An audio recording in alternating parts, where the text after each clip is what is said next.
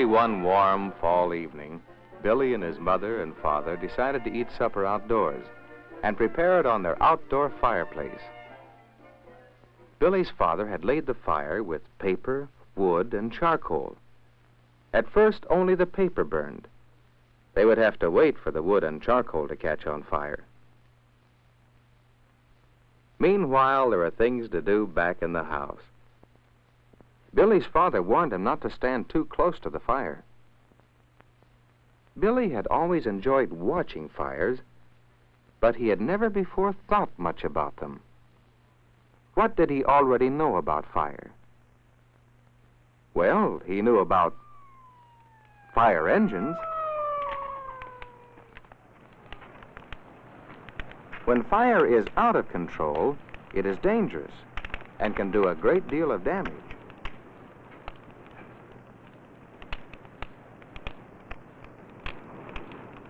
But when fire is under control, it can be useful. We use fire for cooking. Fire in the furnace helps keep our houses warm. Fire in locomotives helps to make them go. And there are many more ways we use fire, because we have been learning about fire since earliest times. Many thousands of years ago, men first learned to use fire for heat and light. Since then, men have learned more about fire and how to control it, and so put it to better use. But what is fire? What can we find out about it? Now the wood had started to burn. Billy could see that. And he could feel that the fire was hotter now. Yes, a fire is hot. He could see that the fire gave off light. A fire gives off heat and light. Yes, Billy knew that. But how does a fire get started? What do you need in order to make a fire? You need something to burn, of course. But can you burn everything?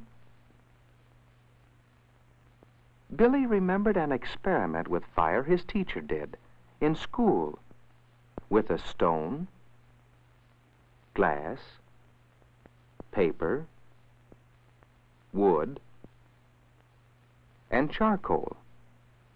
When she put these things over a fire, what do you think happened?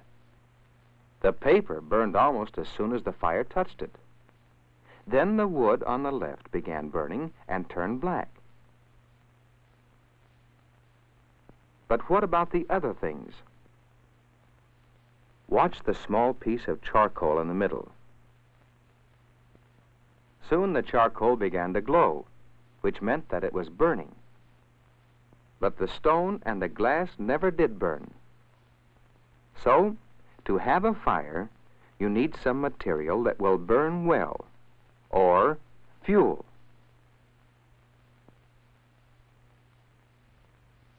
In Billy's house, coal is burned for heat. Other people use oil or gas or wood for fuel. Yes, you need fuel to have a fire. Do you need anything else? Now the charcoal was burning. The charcoal had been in the flames for several minutes. Why was it burning only now? Would the experiment that Billy saw at school explain it? This time the paper was in a different place, but it was still the first thing to burn. The flame beneath kept making the wood and charcoal hotter and hotter until the wood caught on fire, but still not the charcoal. The flame kept making it hotter and hotter until finally the charcoal glowed as it caught on fire. Why didn't the paper and the wood and the charcoal all start burning at the same time? Because some things have to be hotter than others before they'll burn.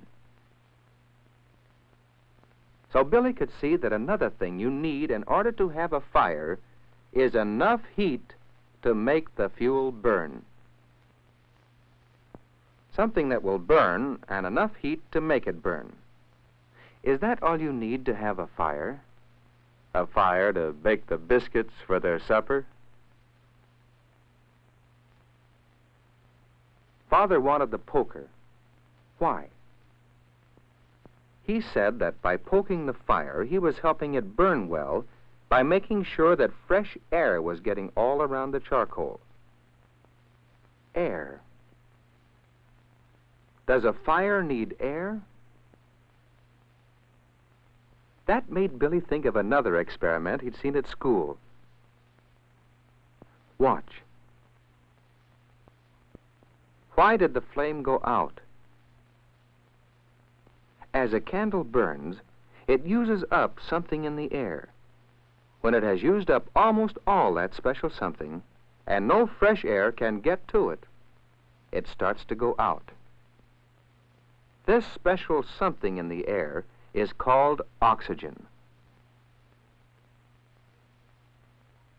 And so Billy knew that a fire needs three things: fuel, material that will burn, enough heat to set the fuel on fire, and enough oxygen to keep the fire burning. Now Billy knew more about how we start a fire and about what makes a fire burn. And he was glad to know more about some of the ways we use fire. But is that enough to know about fire? How is a fire put out? What can you do to stop a fire? Billy knew that water is used to put out some fires. How does it do that? Have you ever seen a piece of metal made so hot that it glows? So hot that it will set paper on fire? But after a few seconds in water, it is cool enough that you can hold it in your fingers. Yes, water can cool very hot things. Remember, materials have to be hot enough to burn. Water will cool them so they can't burn. So, one way of putting out a fire is to cool the material that is burning. When oil or gasoline is burning, it's dangerous to use water because oil and gasoline float on water. Fires like this are put out in another way. Special fire extinguishers are often used to spread a foam over the burning oil.